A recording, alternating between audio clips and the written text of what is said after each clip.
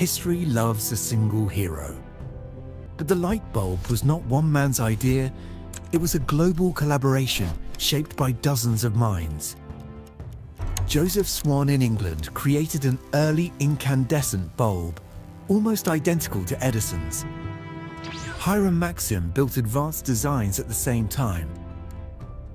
De Meulins designed vacuum bulbs decades earlier. Davy lit the first electric glow.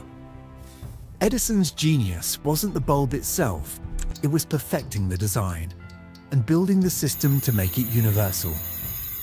And after Edison, the evolution didn't stop. Tungsten filaments replaced carbon, burning brighter and lasting far longer. Fluorescence filled factories. Halogens lit streets. LEDs conquered the 21st century. The light bulb wasn't a single invention. It was a chain reaction, an idea passed from one mind to the next, improving with every generation. A global relay race.